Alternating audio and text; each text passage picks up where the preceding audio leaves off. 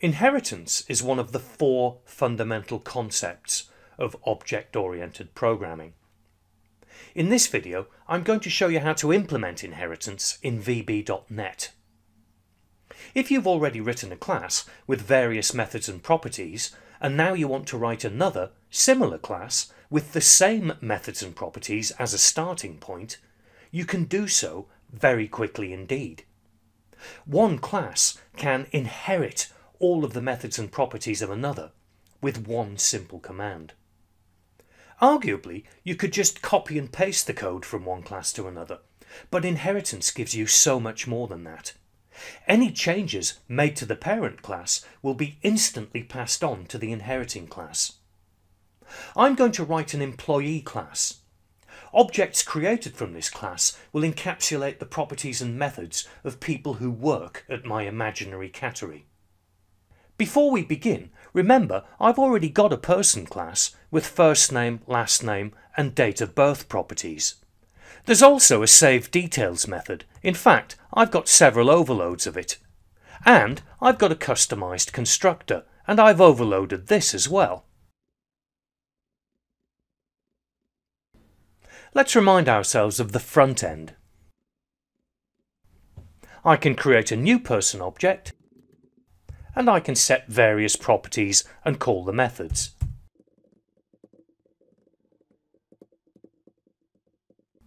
That'll do for now. Let's write an employee class.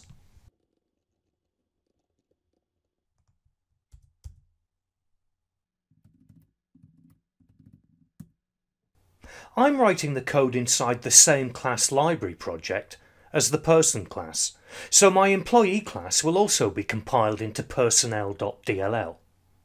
An employee is a type of person with a first name, a last name, a date of birth, etc. So I'm going to inherit all of the properties and methods from person just like this.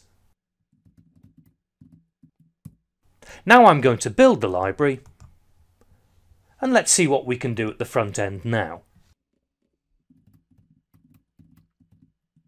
Notice I used emp instead of e because the button procedure is already being passed a parameter called e as event arguments.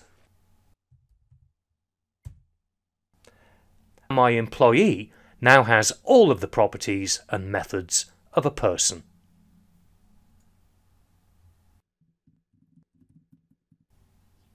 Now I'm going to extend my employee class. I'm going to add some methods and properties which are specific to an employee. Let's say job role and salary.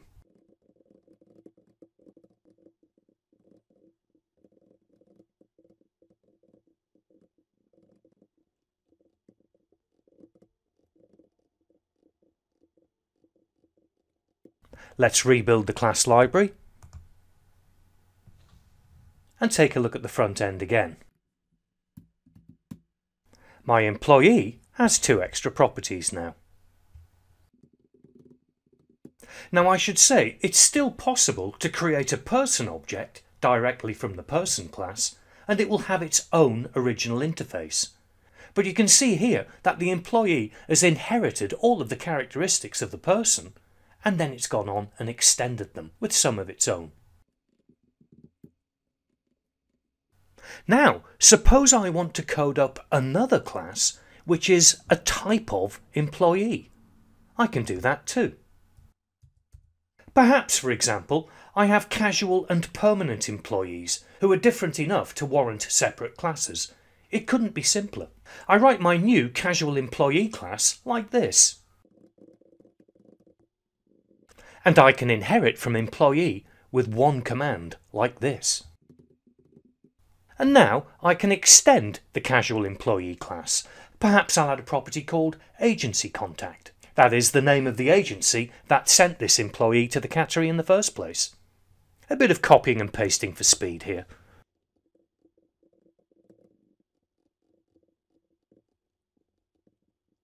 And we'll rebuild the library and try this one.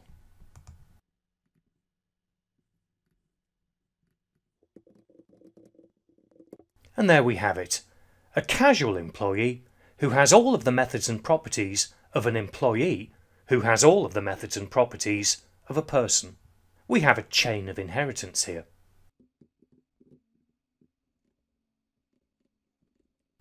Now let me reiterate this, the real power of inheritance. Suppose I change the code in my person class, perhaps by adding another property like middle name or nationality, or maybe I change the way that date of birth is validated, or the way one of the methods has been implemented.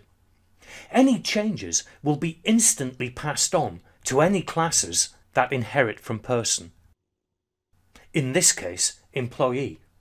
Indeed, those changes will be passed all the way down the chain of inheritance. This is a good time for some terminology. When one class inherits from another, the parent class, that is, the one being inherited from, is known as a superclass. The child class, that is, the class doing the inheriting, is known as a subclass or a derived class. So here, person is a superclass of employee, and employee is a subclass or a derived class of person.